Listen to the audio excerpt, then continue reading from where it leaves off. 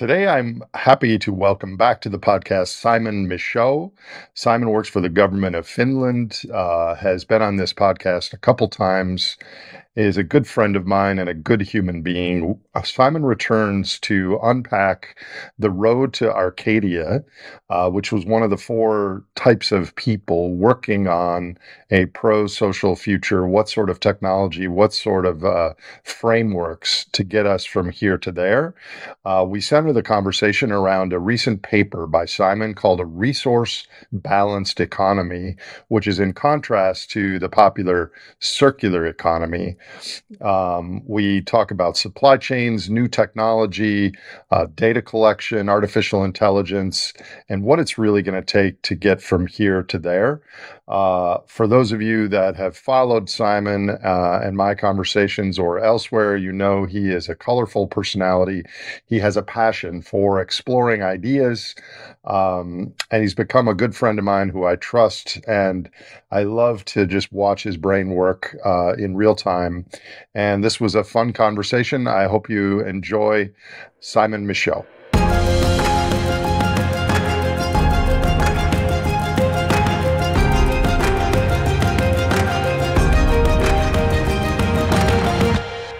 Good day, mate. G'day, mate. Hoover Humenta, and g'day, mate. Hoover Humenta. The only two Finnish words I know. Well, I know three. And the third one's noni. Nani? Noni. It's a general purpose sentence filler. You can apply it to many different applications. You are wearing a skull and crossbones shirt instead of a Superman shirt today. I hope that is not an ominous foreboding for our podcast topic. Change of warning. What's happening is I'm reading this book that Manda Scott sent me, and I'm finding it to be very, very, very entertaining. And so, thanks, Manda. Hello. So, in contrast to our usual podcast, my diurnal cycle has changed. Last year, I would have coffee in the morning, and then I would wind down in the evening with a glass or two of wine. My new schedule is I have a podcast in the morning, and then I have a podcast in the evening. So I'm on a completely different schedule. So this is very early in the morning here to get you to talk with me on Finland time. So thank you again for being here. Since I stayed with you last summer, I've come to realize, I don't use the word lightly, but you are a polymath, and you're kind of a goofy guy, but you're so smart, and you have so many, aspects of this in your brain. And what really impressed me, and maybe we'll have time to show a little excerpt of this, is all your little notebooks on the wall that when you are waking up in the morning or you're waiting in an airport, you draw these sketches of future things that are in your mind. And you just have a wide breadth of that stuff, Simon. It's impressive. Yeah. So what's happening there is when I was doing my PhD, I was trying to connect to my subconscious mind to my conscious mind to do some problem solving. Like when you walk down the street and a car drives past you, and later that night you have a dream, and that car's in your dream, that car will have the same number plate in your dream. Your mind is a supercomputer, and it collects an enormous amount of information. And so for years, I've been trying to train myself. As I go to sleep, I'll make a point of thinking about something. And you wake up in the middle of the night, and you often, when you have like fragments of a dream, or when you wake up first thing in the morning, first thing you do, write it down, because these things evaporate very quickly. And they're usually like some kind of weird abstract drawing that you've then got to explain to yourself later. And so what ends up happening is all my really interesting ideas happen when I'm asleep. Dude, it's the same with me. I tell my students to not have their phone next to them when they go to sleep for, addiction and dopamine reasons. And I used to do that. But now, sometimes when I wake up, I have something called Cocoon on my phone, and I leave myself I'm like, oh, of course I'm going to remember this good idea in the morning, but then I never do. So now I just record in the middle of the night when my eyes are still closed. It's called a hypnagogic state, which is this time between sleep and wake. And I'm the same way. I get my best ideas for Franklies or papers or videos when I'm either exercising or half asleep. Yeah. So, with that preamble, this is your third appearance on this podcast. In the first one, we discussed why energy would be a limit to a business as usual future, and that minerals and materials would be a limit to the proposed green renewable future that many people are advocating. In the second episode, you outlined 4 social groups that are present when talking about and thinking about our future and global predicament. The old school, which is just people that want to see a continuation of the existing system, which is the majority of people. The Vikings, who are those people who would take advantage of a failing system. The realist, those are people who are getting practical, kind of the prepper community, personal short-term survival needs, but not focused on the larger societal health.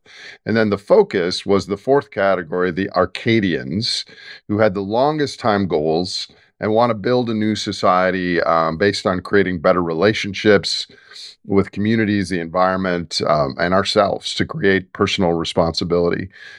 You also outlined 7 categories for interventions when thinking about the needs of such a future society: transport, water, food, sewage and sanitation, heating, minerals, and manufacture. And the uniting theme of all those seemed that they would need to be more localized than we currently have, and perhaps designed uniquely to each region or community. So we won't spend more time on that summary than that. I recommend people go back and watch those episodes. But do you have anything to add to that or highlight before we dive in to this episode? Yeah. The first thing would be the energy source. Where does that energy come from and in what form? And the only thing, so that's the first thing to look at. The other thing I would add is things are moving really fast. We've now got multiple black swans around us. Some are visible, but some are not here, but are highly probable. It's no longer a drill. It's not a theory that can be ignored. Like, our daily lives are being impacted. Like, so when we talk about the 4 groups of how we're going to respond, those groups are forming now because the wheels are falling off now. Yeah. So, no, I see that and I feel that and I hear that from people reaching out, etc. Okay, so let's first touch on this idea that many viewers of this podcast are probably familiar with: complex adaptive systems. What is this, and why is it important to understand as we move into thinking about the breakdown of the current arrangements of a global system? So this is just a mathematics that's very jargon heavy. Now, we have to be careful not to get tied up on things that don't necessarily mean we get tied up in the methodology, and the methodology becomes the reality. Complex adaptive systems is simply a way to actually get our arms around the idea that we've got a very complex system, that everything is connected to everything else, and a relatively small change can have big impacts in a ripple context. Right, so it's a concept to help understand like how our society is made up. It's many parts, and it's constantly changing. So our world is complex, right? So how do we understand what changes and why? And so I'm using this idea in conjunction with other things, right? So we need many tools to connect together, and this is just one of them.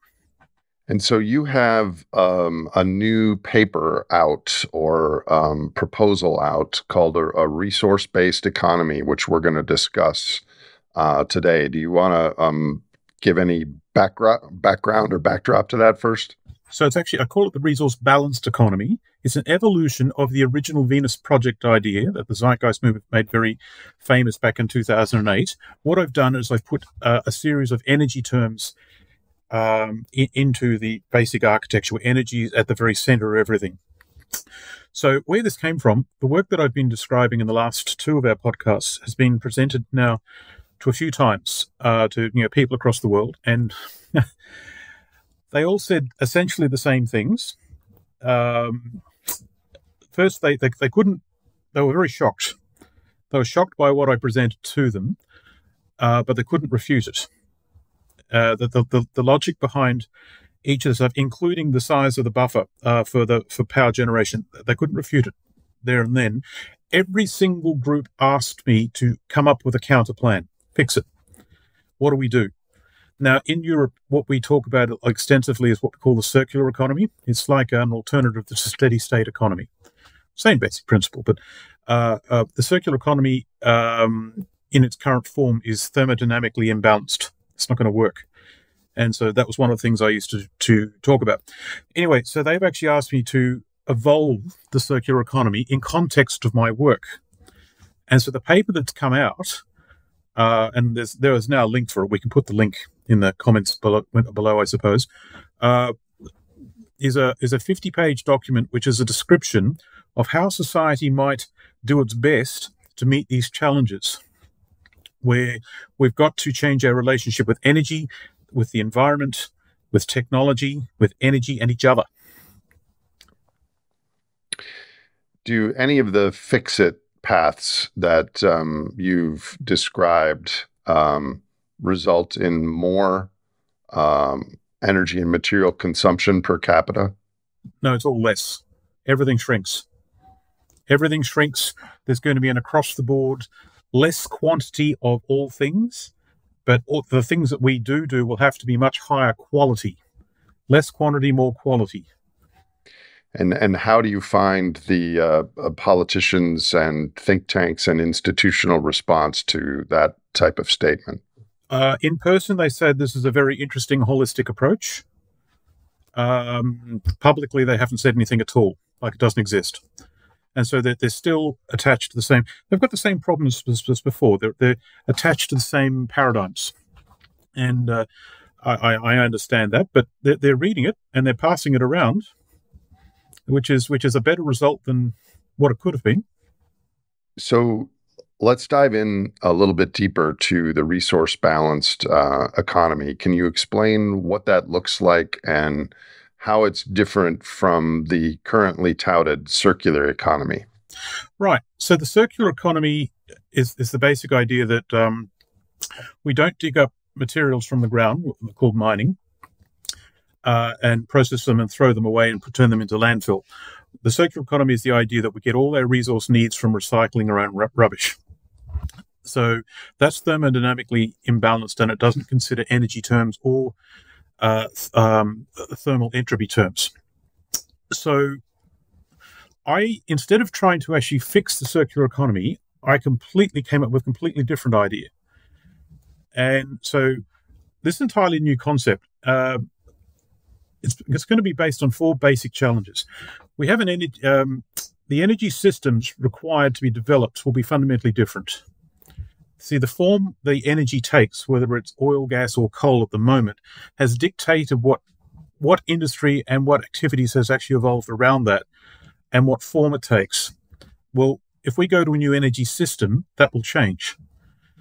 So as a direct consequence, the nature of industrial activity will also change and will evolve to something completely not seen before. So that's the first challenge. The second challenge is hang on, let me just turn that off. I'm getting a flashing light. So sorry about that. So the second challenge is a new relationship with the environment reflecting ecological reality. People like Bill Rees can actually talk at length about that sort of thing. The third challenge is how raw materials are sourced. It has to be very different to what it is now. And whatever it becomes, it will have to reflect the quality of what resources are available, the technological capability to extract those resources, and the quantities we're going to extract them in terms of physical reality, limited by physical reality. So we have to be sensible. And so the fourth challenge is the restructuring of society into an entirely new social contract, and how we perceive the environment and energy and resources and each other will have to go to something else. And that sounds complicated, but it's actually one relationship, not many. And so we just have to develop how to do it. Right, so we're going to have to meet some challenges. So these are the boundary conditions. So the first boundary conditions is possible peak crude oil production. Now that's being supplanted by the gas industry, as Art Berman has shown. Right, but when we do hit peak oil production, it will have implications across our society. And so we're probably looking at peak energy consumption per capita. So we've got to decide that human society is part of the environment as opposed to separate to it. Our long-term survival is linked to the long-term stability of the biodiversity of life systems. That's not rocket science, but here we are. The planetary environment is in a state of deterioration, and industrial pollution in several forms is overloading the planet. There's two sectors where things have gone wrong. One is our industrialization, the other is food production. So whatever we do next has to fix those two sectors in some form. We're looking at the end of growth-based economics, so that now has to phase out. Something has to take its place. We're probably looking at the collapse of the ICE transport network. Now, that's not ICE? Internal combustion engine. Now, at the moment, we are actually a lot of our transport systems, whether they be planes, trains, trucks, automobiles, aircraft, it's all petroleum-based somehow. I can see a situation where we are going to, whether it's not a question of running out of resources, it's a question of not being available in the market. Things will just stop appearing in the market and be non-linear. Right, so we can probably power things with non-fossil fuel systems that are in place already. There's quite a lot of systems in place, but the transport network is going to suffer. So the next thing is manufactured goods. There's going to be shortages of all kinds. And metal shortages are really mineral shortages. So when we're talking about shortages of available metal for manufacture, it's actually a mining problem. So there's going to be a shortfall of regional industrial capability. And so these are the sorts of challenges that we have to sort of face with. We're also probably looking at things like we've got to phase out petrochemical fertilizers. How are we going to do that? Plastics are going to have to be phased out. And so, but there are solutions too. For example, anything that can be made out of plastic can also be made out of hemp. Can we explore that? Like, how do we do that? And so on. Probably not anything, but a lot of things. Most things.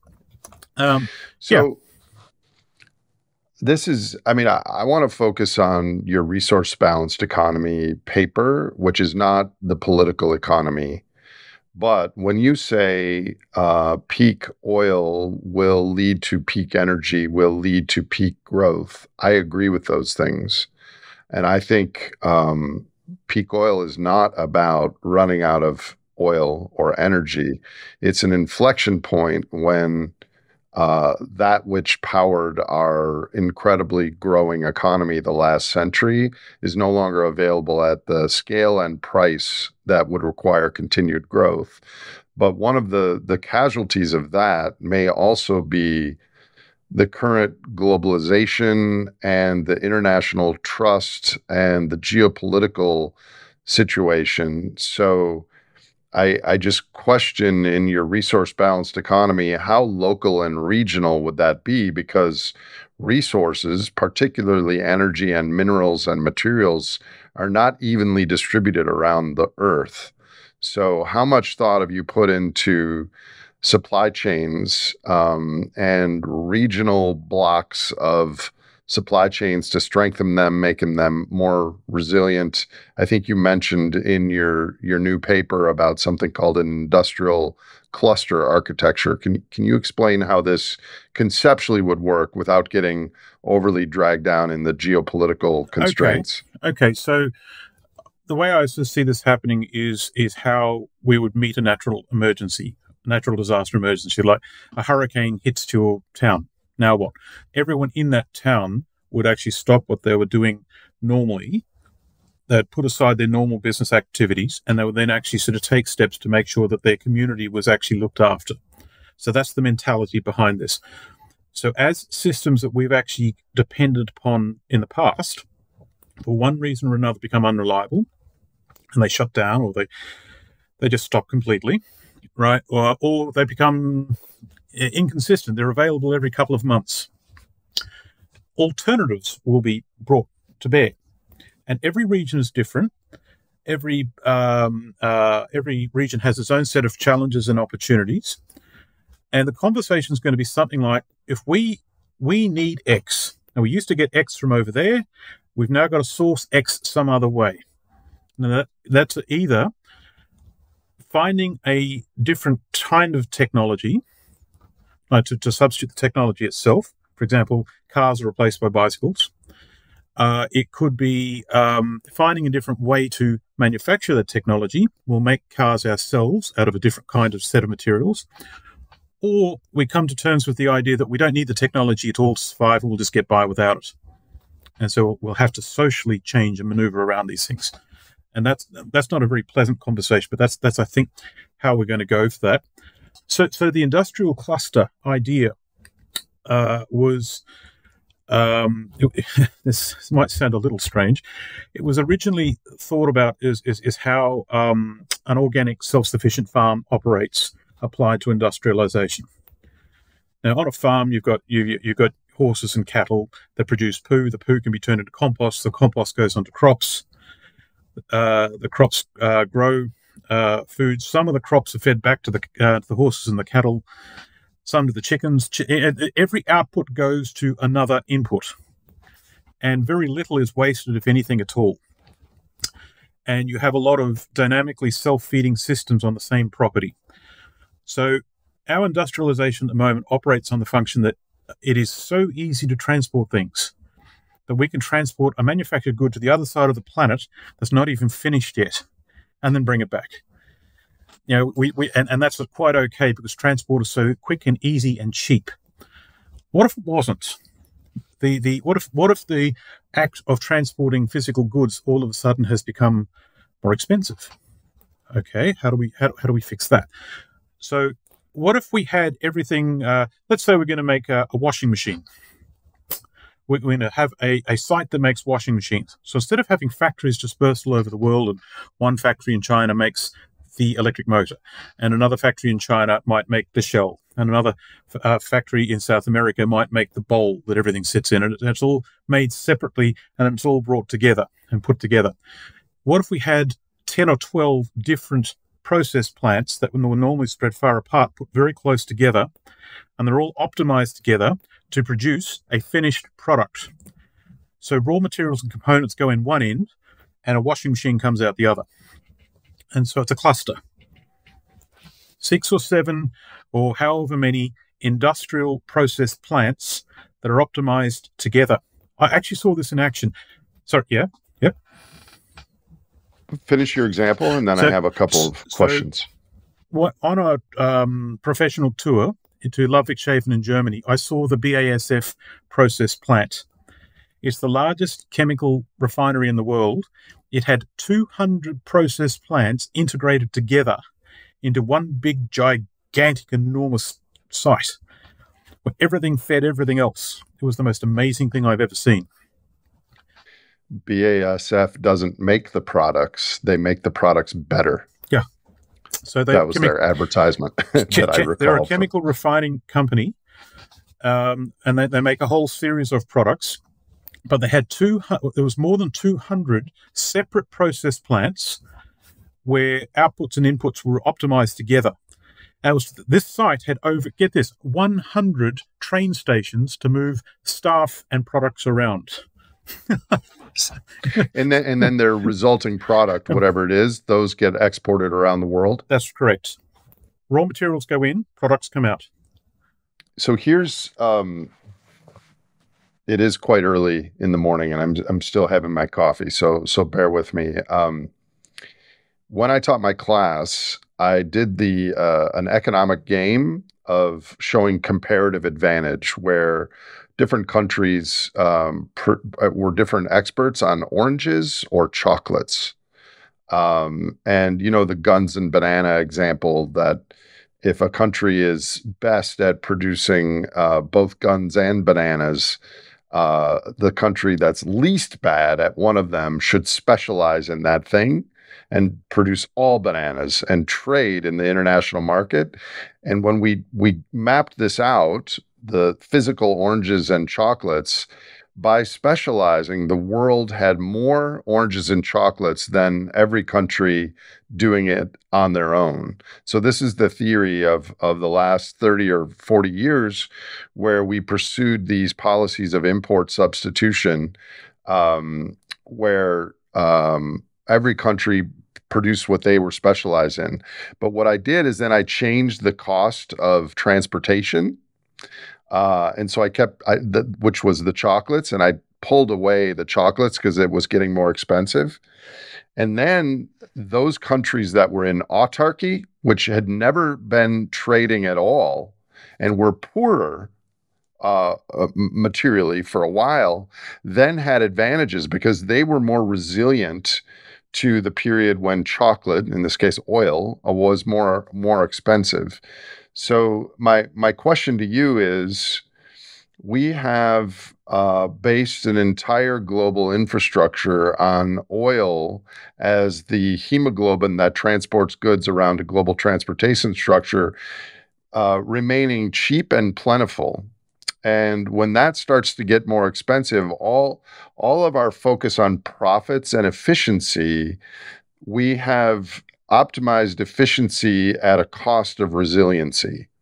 So what you're talking about is in the future having a focus more on resiliency instead of efficiency, or said differently, being efficient with a new, much higher cost of transportation. So that's a little backdrop to this next question, which is, it sounds like what you're proposing is very similar to what I'm working on with U.S. government people on something called advanced policy, which is those things that we're going to need to do in the future that are socially and politically unacceptable right now, but we need to have blueprints and break glass plans and constituency and awareness, because by the time society really gets the signal that the hurricane is here and we need to everyone, drop what they're doing and focus on this, it's going to be too late for many places to build in this stuff that's got a time lag. So are you recommending, with the resource balanced economy, to have pilots and a political constituency and awareness to get this scaled ahead of time, or what are you proposing exactly? So, okay, I'm proposing a few things. So first of all, I came to the conclusion it is futile to predict the future, and it's futile to control the world, even if you could predict the future. And so this is, I'm using some ideas out of biomimicry, where I'm trying to look at the natural world. How does the natural world solve problems? And how do they meet a complex problem? And so, for example, let's take a forest or a jungle. Let's say the Amazon jungle. And the Amazon jungle is made up of a number of species, amazing array of species, but some are more dominant than the others. But there are still rare examples of unusual species. There's a genetic library. So when that jungle has an environmental change, like say a big drought hits the area, the species that were dominant to the old conditions start to die off. But somewhere in the jungle, in the genetic code, there's another species that can thrive in the new conditions. They then take over. So at the end of the process, the jungle now has a different set of species that are dominant. You still have the biodiversity, but they're in different proportions, right? But the jungle is still intact and it's stable, because the life that's in it keeps it stable.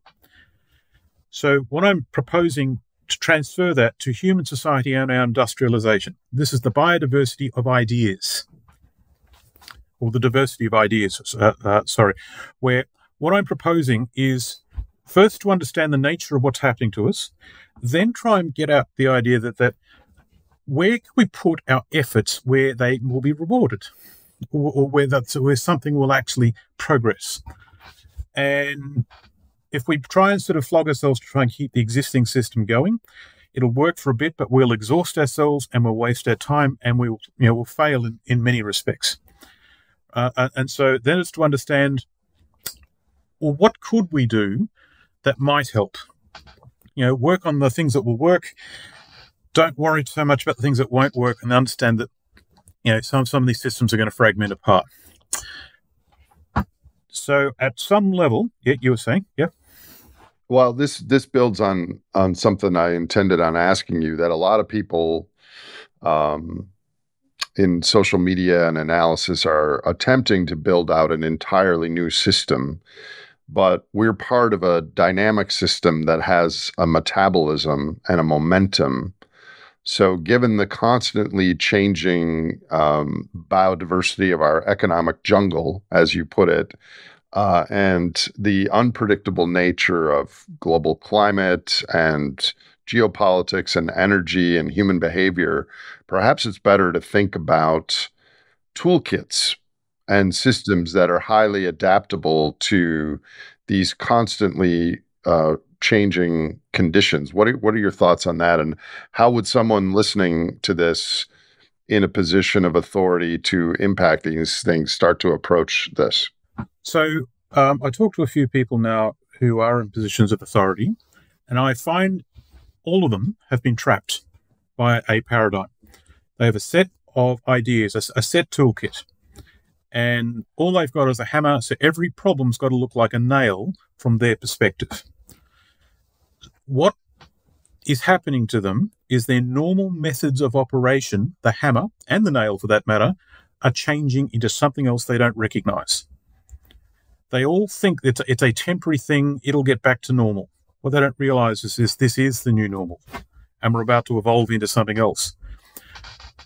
What I'm trying to show here is develop a series of tools, a series of mechanisms that we could work with that might work in this environment, where people in positions of responsibility, when they realize they're really sort of rolling the rock uphill, and they're just not getting anywhere, that, well, if they were to try some different things, what would those different things be? And so I'm getting that out to as many people as possible, where I've got some ideas. They are a starting point, and those ideas are to be developed by everyone else. They're a starting point. They're not the solution.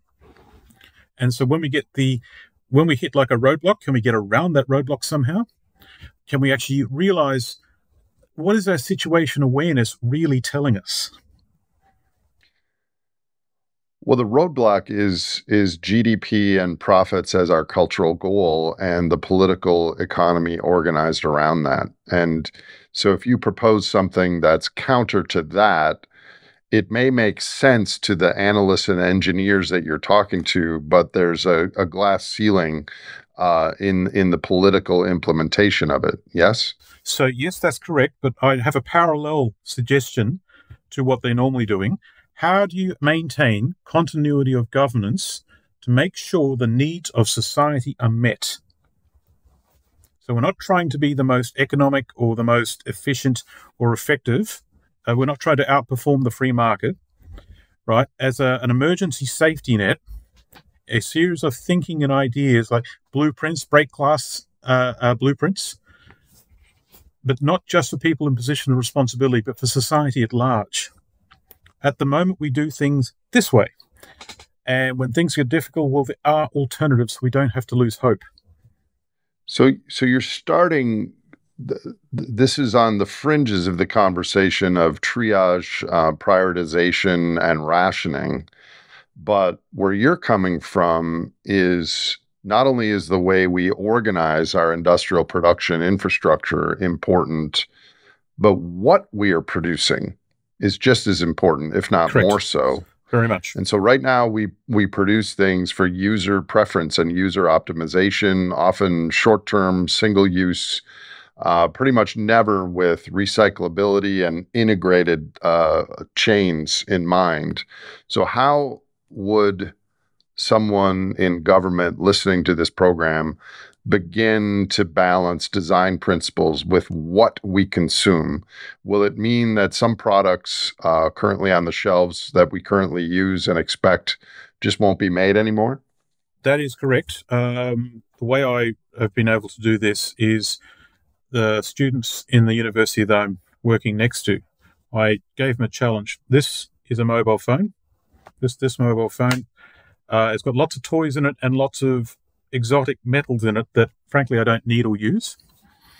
Right?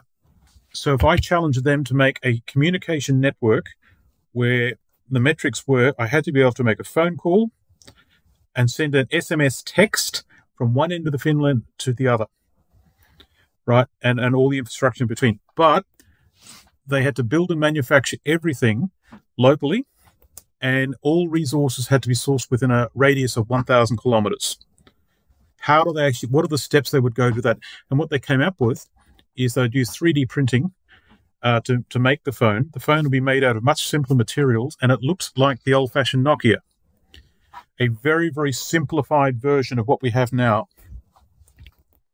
Like, for example, much simpler materials, like what? Can you share? So at the moment, we have, say, these very complex alloys that take a lot of energy and, thermodynamically, very, very complex systems, highly pure materials that take a lot to mine and refine, and they're blended together into these exotic alloys that are really hard to recycle once they're done. And they're just not needed. So we've just really built, and I understand this because of the logic of the superorganism, we've just really built this giant waste-producing Rube Goldberg machine as a global economy that gives us dopamine spurts every day. It is totally nonsensical from a resource, energy, environmental standpoint. Yes, absolutely. For example, back to the phone, we need gallium, a metal called gallium. Why do we need gallium? Oh, it makes the screen on the mobile phone. That's one of the things they want to recycle. They want to rip the screen off and recycle it. Gallium. Hang on. Do you need a screen on the mobile phone? No. No, you don't. So if you don't need that, do you need the gallium? Oh, right. And so if we were to... Why don't you need a screen? You could have a liquid crystal screen like the old calculators that we used to have when we were in school. And all you need to do is a text, right? You don't need 3 or 4 cameras and a high-resolution color screen and all the things with that. We'd like to say we do, but actually we don't. Right? We tell ourselves some amazing, the little white lies we tell ourselves, and some of them are whoppers. Right? Right. And so if we were to actually make something simpler, if you were to refine copper and maybe brass, simple alloys that the way metallurgy was, say, back in the 1920s. There were some alloys, they weren't that complicated. And as such, they can be extracted apart much more easily.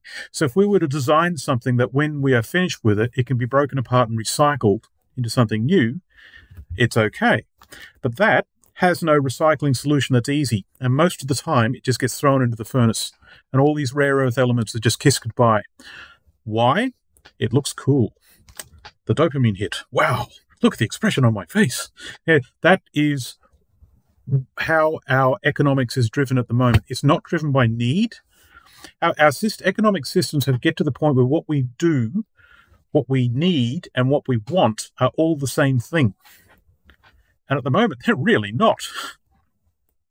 And how do those students, Professor Michaux, respond to these tasks and designing a new phone that can text within Finland? So the way I do it is you get them into a room with a big whiteboard, and you say, "All right, everyone, turn off your phones. You're now looking at me. You're not looking at your phone." And you create a situation where we have a discussion. Everyone's got a whiteboard marker, and you have like an idea brainstorming session. And you say, "Here is your task." You write it up on the board. How would you do it? They have like what are the bits that we need, and they have a discussion back and forth. They are doing it in terms of they've been given a job to do. It hasn't occurred to them that this is an emergency thing that they have to fix.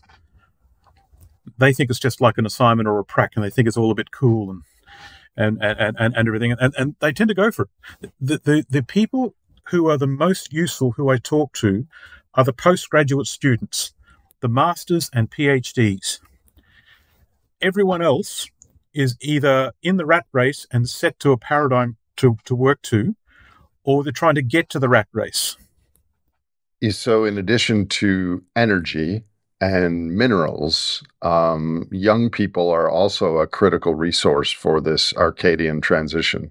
Yes, that's true, but they're like electricity. It can be used effectively and it can be used poorly. They have to be challenged and guided, and they have to understand what's really happening. I like talking to postgrads because they're the ones that in 10 years' time who will be in charge of things. And it's their choices that which will get us through this or not.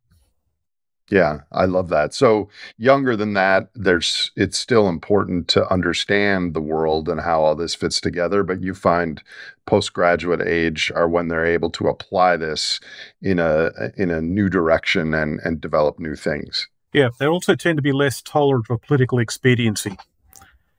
The things that we put up with as adults that we put, that's just necessary. They run right over the top of that, and they won't tolerate it. And so they tend to be very green and very raw and often not attached to the way the world works in reality, but they're not that interested in bullshit compromise. And so I find them to be useful. So since our last podcast, there's been a lot of news and new releases on the concept of artificial intelligence. ChatGPT-4 is out. ChatGPT-5 is being trained up. Some global organizations have suggested that expanding AI and data collection to closely monitor our resource use, even at the individual level, using smart monitoring, et cetera. What are your thoughts on this? And is this sort of smart consumption part of the future that you envision, or is that dangerous? There are several answers to that. First of all, the people who are developing this technology at the moment seem to be developing it to the benefit of a very small number of people, where the rest of us get hung out to dry. What I mean by that is when we're actually sort of mapping resource, yes, we want to manage resources. We want to understand what we're doing. And yes, this would be, if it was used effectively, AI and machine learning would be the best technology to do that. But can it be trusted? And can the people who are developing it being trusted? And the reason I go to that is I hear a lot about, for example, the Fourth Industrial Revolution, and where they actually want to merge us biologically with the surveillance state. They want at the end of a button what each individual person is doing inside their home. They want like their smart TV to surveil. They want their refrigerator to monitor what's in the refrigerator. That's not necessary. If we're after about resources, all you need to do is actually work out what gets consumed at the local shopping mall. You don't need to surveil the individual, and you don't need to surveil the individual in the home. And you don't need to have a merging of humanity is merging with technology and surveillance at a biological level. And what's really needed is at a society level, we've got to merge with the environment. So what I'm getting at here is the system that's been put in place over the last couple of years, I think, is guided to the purpose of how does a small number of people keep a large number of people in place to consume less. And we're heading towards, I like to say that the movie Elysium, where the rich people are off somewhere else and they've got all the technology and wealth in the world. Everyone else is starving and scratching around for resources.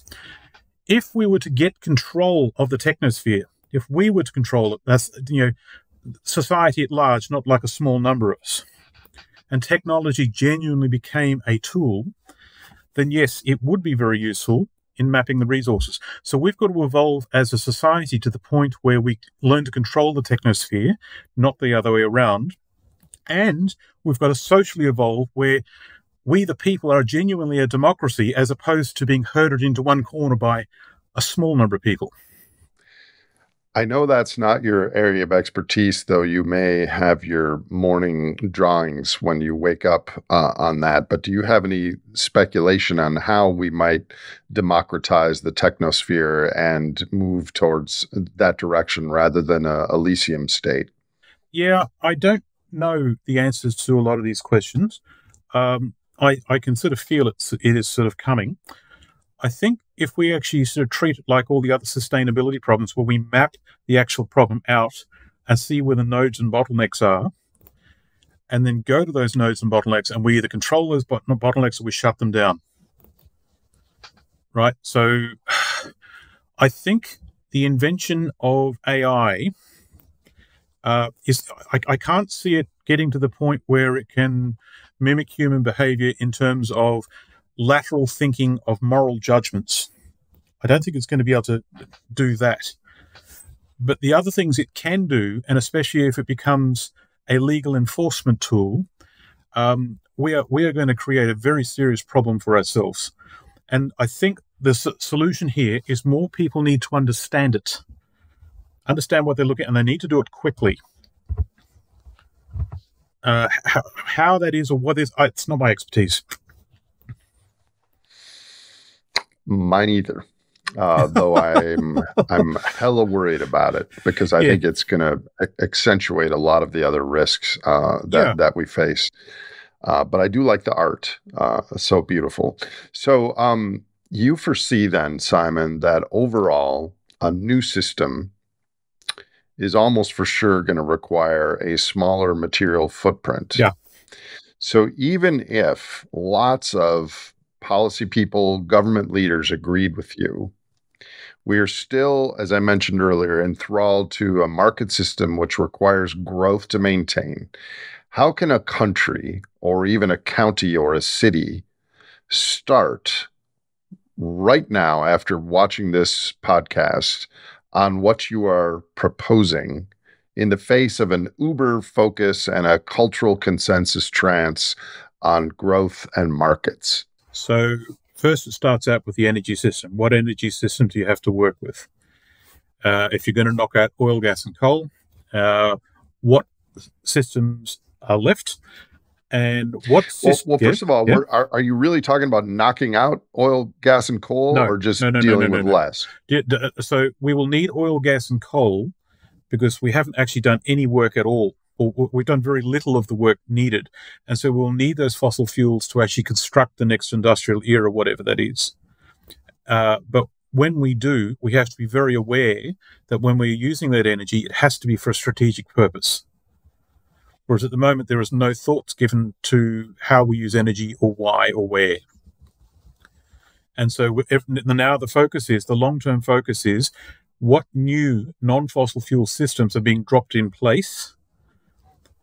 And that is the starting seed for everything industrial. And so it starts with the energy, then it goes to the industrial, and then it goes to the human population. We'll have to rearrange around that. And then food production will have to go to the population.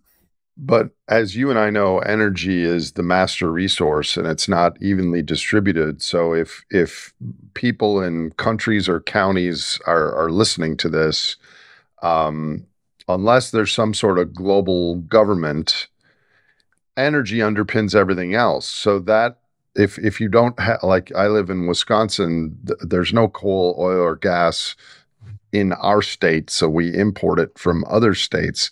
The inference then is decentralized energy, which gets back to renewables. And on your first podcast with me, you said we don't have the minerals and materials for the batteries and the backup and everything else. So if energy is the precursor, how do we think about that? Or how do people listening to this think about it? So all existing systems are not good enough. They won't be good enough to actually keep the system going as it is. So first of all, we have to understand that we're moving into a low energy future that's actually going to be quite a bit lower than what we thought. Second, we need a breakthrough on one of the energy systems in front of us at the moment, has to give us a breakthrough if we're to get out of this. What are the energy systems? Like, what are the options there? Okay, so briefly. If we can actually scale back what we do and how much we do, like much of what we do in terms of manufacture is just not necessary. Mm-hmm. Like right? The gallium on the screens, for example. And also the quantity. So if we can scale back what we need when we're not so wasteful and we're not so materialistic, that changes the rules on how much we need, which means we can go to a smaller system. Then if we also start thinking, instead of having like a massive power plant in the center, like a big wind turbine that's 800 meters tall, right? We're not going to be able to manufacture a lot of those. But what if we manufactured lots of small ones out of, bits that you'd find in your average car? Like pull the alternator out of a car and attach it to a couple of blades, and and you can innovate your way out to actually make a small system, and then have our energy needs come off a small system. So this is the kind of problem solving. So for how much is that practical? That's another conversation. You've also got to be very clear about what we're harvesting from the environment to do that. One of the things I'm looking at is an evolution of the nuclear fuel cycle. The existing nuclear fuel cycle cannot help us. It cannot expand fast enough. It's too complex and it's too dependent on fossil fuels. So then you've got the alternative fuel thorium. Now, thorium conventionally, it's very promising because it burns the fuel that comes out the other end. There's much less of, right? So conventional uranium, for example, the fuel rods that come out are still 95% of the mass that you put in is still there. It's very radioactive, whereas thorium only 3 or 4 or 5% of the mass of what you put in is left and unburnt, and you only have to keep it for 300 years or so, not 10,000 or whatever it is for the conventional nuclear fuel cycle. The problem with thorium is it's very impractical at the front end. You've got to put the fuel into the reactor, convert the thorium to uranium-233.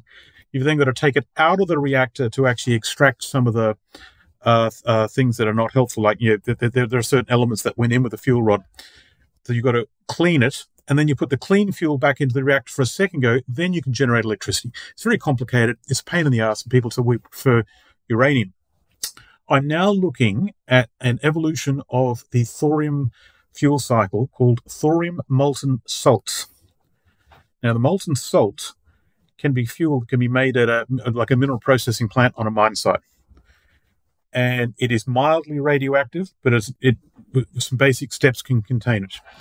You put the molten salt in the reactor, you don't have to take it out, and you consume it up, and then material is about like 4 or 5% is left over at the end that is unburnt fuel, and that can be then removed. If that was possible, right, then we now have a system that is actually useful to us. How much thorium is there? About 4 to 5 times what there is in terms of uranium. The other problem is, how do you get that thorium?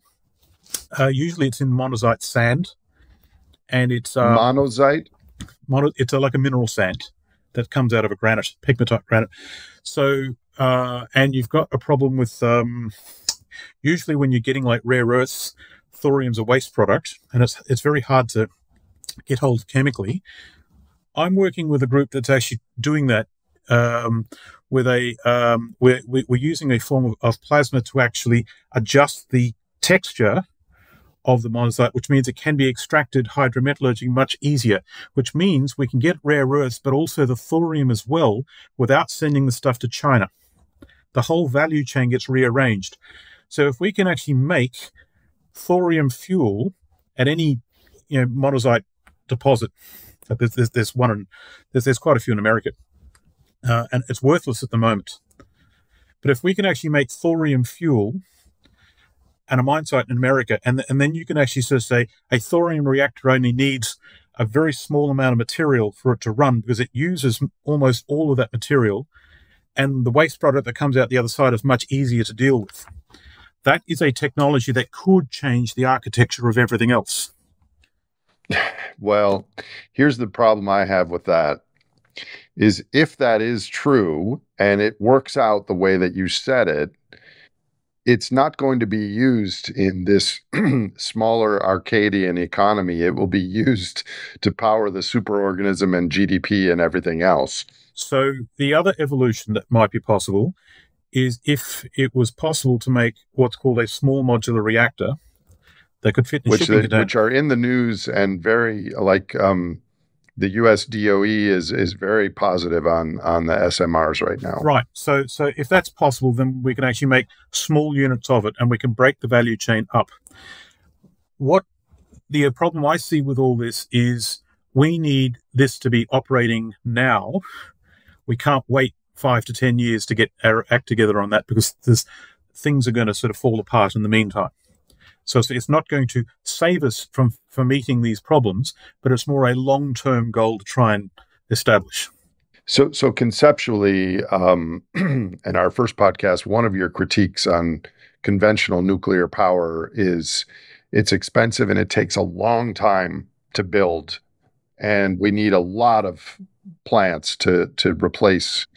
But what about thorium? Could it be done much quicker in theory? If the small modular reactor is possible, then you could make them quicker.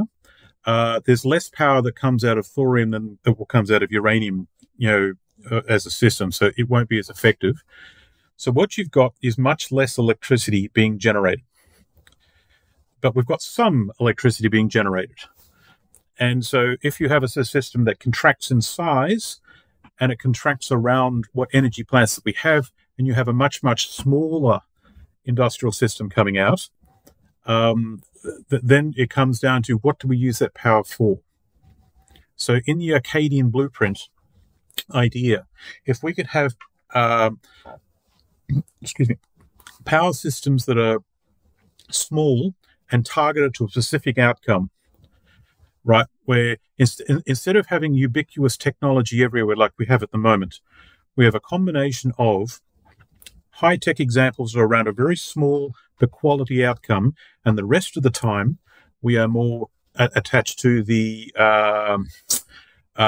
practical elements where human beings do more of their own work, and we just go we go less. Like, more of us will be involved in our own food production, more of us will be constructing our own furniture, and we'll be doing it, instead of going down the shop to buy new materials, we'll try and reuse materials. That's that sort of thing. So it's a combination of everything put together, and you've got a hybrid society that so far doesn't exist. Well, building on that, you're a big proponent. We're going to need a new social contract, or a different social contract that unites people. What do you see being held in such a social contract, and just speculate on how we might get from here to there? So at the moment, we're completely isolated from. We are completely isolated from the consequences of our actions. So, how am I trying to say this? We're isolated from the consequences of our actions in our choices. Like when we go down the shop to buy something, we buy it, we don't care where it's come from. We use it without a second thought, and the only metric to use it was what it cost us. And then we throw it away, and when it goes in the bin, we have no idea where it actually goes. Right. So how we see both energy and materials and the environment, all of that has to go. So we're both the bottleneck and the solution. Well, a lot of people are trying to have apps on their phone that shows how many calories they eat, and others are showing how much carbon is in this product. And now we're getting ones that shows how much energy is in this product. So what you're saying is we need to be a lot more connected with the information of how and what we consume as a first step? As a first step, but then we've got to show up. We've got to put our face in the fight. You can't just have this nice app on the phone. Oh, yeah, that's nice. And pretend you're doing something about it. You have to actually change your behavior after you change how you see things. We've got to collectively understand in a situation awareness what's happening to us, and the fact that the actions of the individual in cooperation with everyone else is actually the path through this. And that's where we're going to need Arcadians as opposed to Vikings and old school. That's right. And if the Arcadians couldn't be bothered coming to work, right, then we stick with the prepper community, and that's as far as we go. Which would still be better than Vikings and old school, but Arcadians is the high bar. There is a map out of this. I became very interested in the Venus Project when I saw it a couple of years ago. Jack Fresco? Yeah, Jack Fresco. He would have been an amazing man to work with. It presented as a pure cornucopium, like high-tech solutions. And it wasn't really tethered to reality.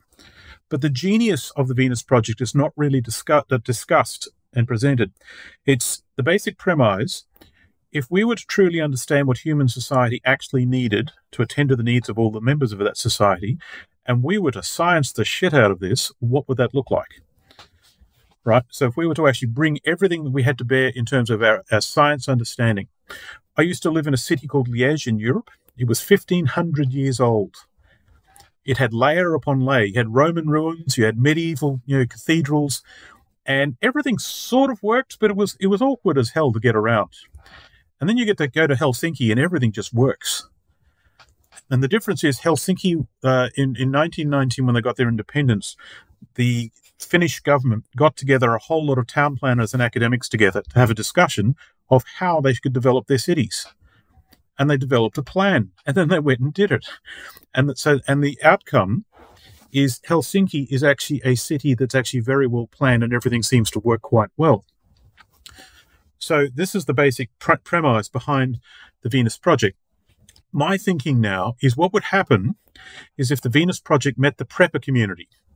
Now, the prepper community is working on the assumption that they will get no help from others. They will be in a small community, and the only thing that happens in that community is what they themselves make. Right? So, but what would happen if there was a network of communities and science and technology was able to help if we change that science and technology to meet the limitations of low energy, very short supply chains, and you have to work with what you've got. If we were to science the shit out of that and then look at the needs of society, what would that look like? And that's what my thinking is at the moment. If there's ever a movie based on you and your work, I would like Matt Damon to act as Simon Michaux. So, okay, right. Do you have any further clarifications or comments on your new paper called A Resource Balanced Economy that you're sharing, or is this a good enough teaser for what you're proposing? There's always more, always. What I would say is that document has been written to talk to people in the existing system. There are certain Trojan horses in that document that are hidden in the text, call them Easter eggs if you like, that imply some of the very serious problems that we are facing, but we are not able to talk about out loud yet. And for example, when I talk about food, we have to produce our own food. We have to phase out petrochemical fertilizers. So we have to do it differently. And if we can't transport things very far, then a population center, with whatever work it has to do, has to be local. But our food production has to be local as well.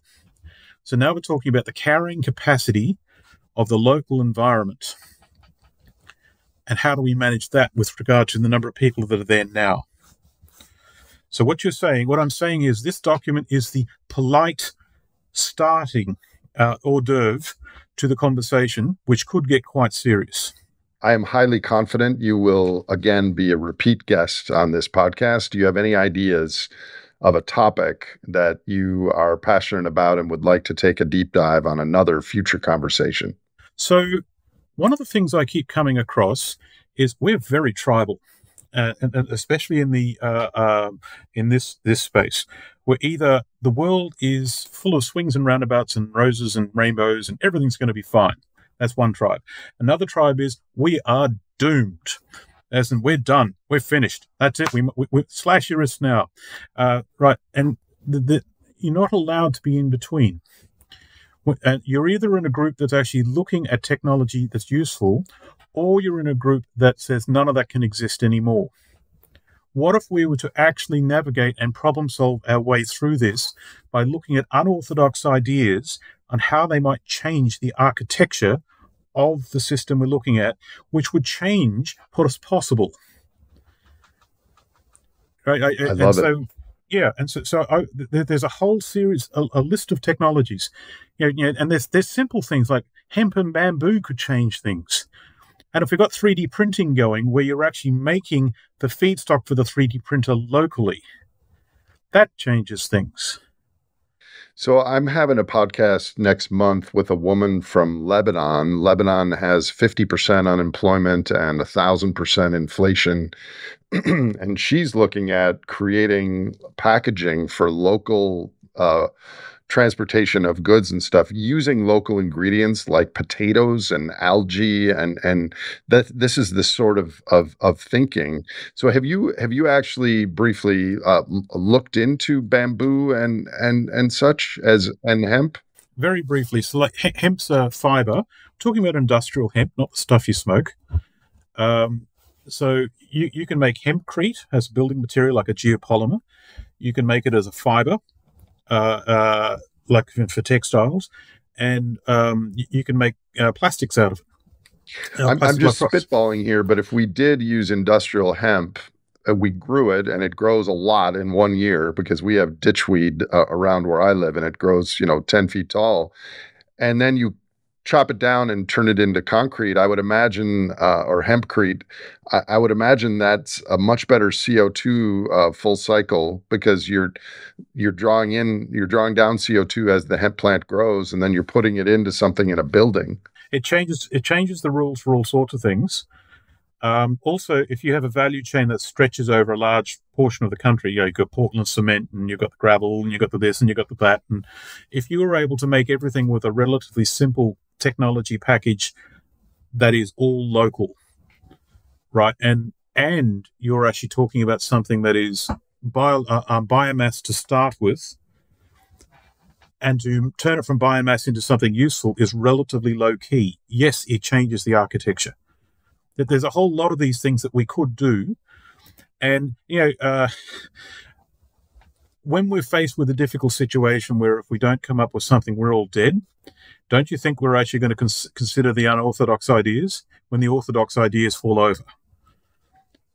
Well, I mean, that's what these podcasts are for, is Yeah, to act as an Overton window for some of the people listening to apply these ideas and have their own hypnagogic state when they're sleeping and draw up an idea that they take to their office and their manager or their president or whatever.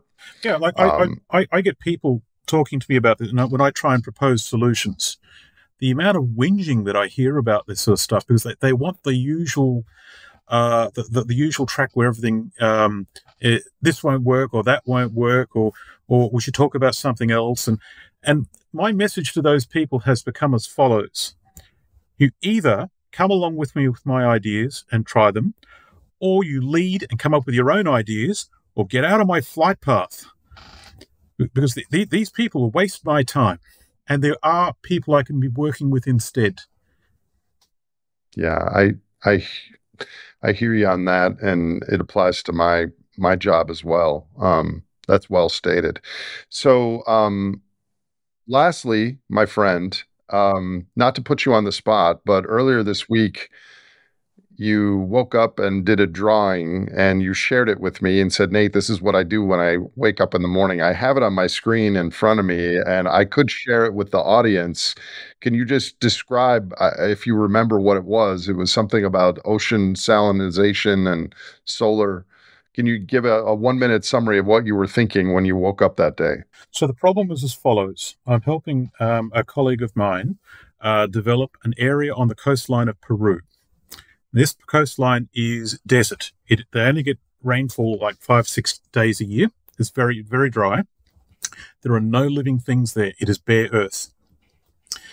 And he wants to start a settlement there. And he said, look, there's already drinking water shortages problems, and there's food shortages coming, and there's a big drought coming as well in progress. What do I do?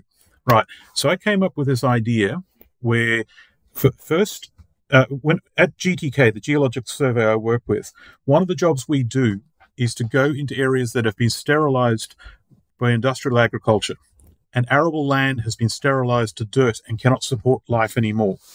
How do we fix that?